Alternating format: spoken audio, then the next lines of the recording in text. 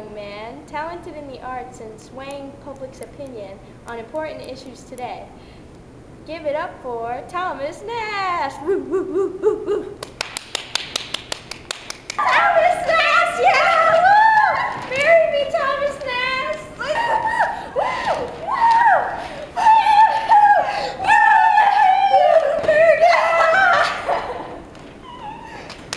Thomas Nast!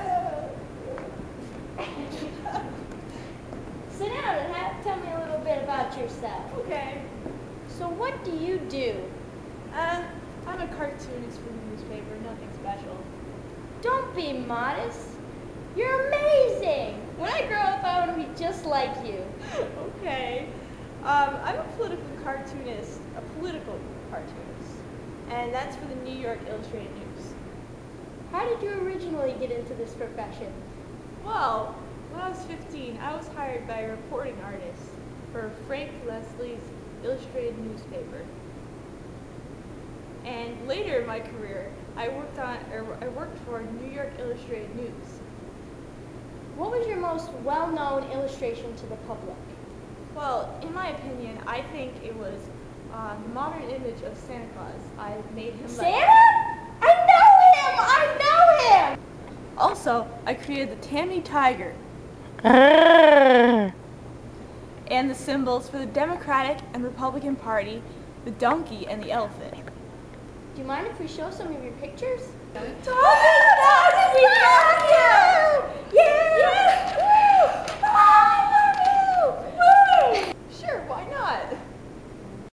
What's this one?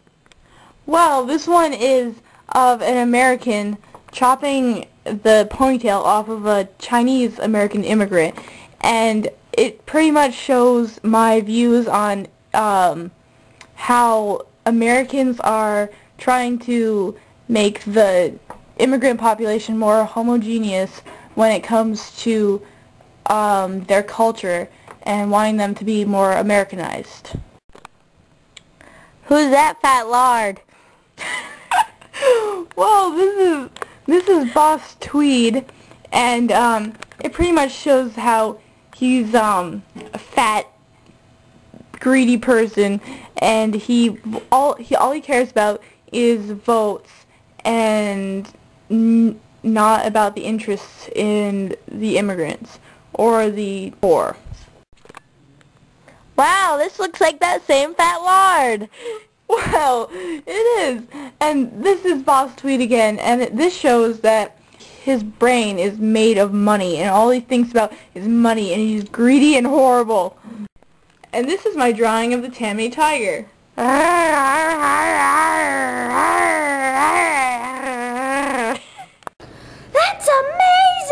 amazing! So what's with all the Boss Tweed cartoons? Don't even get me started on Tweety. Come on, he's not even here. Okay. He was a greedy political machine that took advantage of and manipulated immigrants. He only coordinated the needs of the businesses, immigrants, the underprivileged.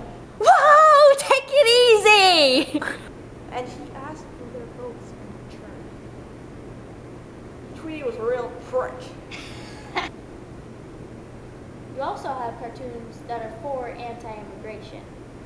Well, correct me if I'm wrong, you're an immigrant too, aren't you? Well, yes, but I'm not a bogus Irish Catholic immigrant. I'm a respectful German Protestant from the northeast side. This concludes our video with Thomas Nast. You've all been a wonderful audience.